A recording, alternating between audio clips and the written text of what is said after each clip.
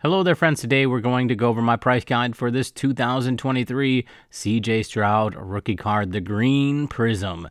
We have our comp sheet here, and if you would like a price guide comp sheet for any other cards out there, let me know in the comments, and I'll look into them and probably do them. I'm interested in knowing what you want to learn about, and I will plug those numbers in as well. Speaking of numbers, we do have 15 recent sales. These are all completed through eBay. All took less than a week. Just 4 days was the spread on that. Speaking of spread, low to high, we've got $120 as a low, $202 as a high, about a 68% swing low to high on that, which puts it right in my sweet zone. I like to see a swing between 50 to 100% so that I know that I can continue to upgrade my collection with cards that has the opportunity to sell if I need to sell. And that's why I look for 50 to 100%. We're taking a look at the raw card. This is card 339. Again, the green Prizm is what we have here. PSA submissions, we've got 169 submissions. 93 have come back perfect 10s. That's a 55% rate of return. Now, that's relatively consistent across all of Prizm's sets, basketball, football right now for the 2023. They're coming back at a pretty ridiculous rate. On average, people had to spend the blue $147.34 in order to win one of these cards on eBay.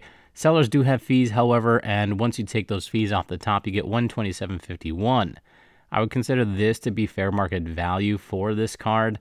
However, I do like to offer lower, right? I want to get a good deal, and that's where the stoplight offer system comes into play. Green, yellow, red, 70, 75, and 80% offers of the blue. So green, a 70% offer is $103, yellow is $110, and red is $117. Now, to put this into one more step here, I like to also make sure I'm getting into the bottom third of the sales. So $112.99 marks the bottom third of sales.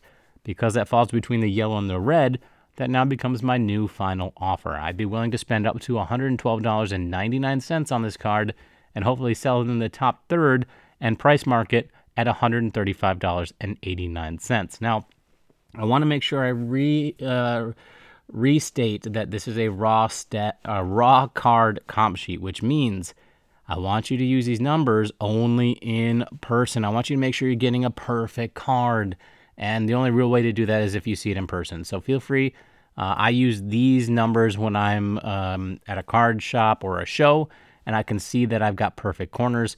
I've got a strong, steady edges, and a surface that's clean and scratch-free. So that's where these numbers come into play, and it's also what I think this card is worth. Take care, my friends.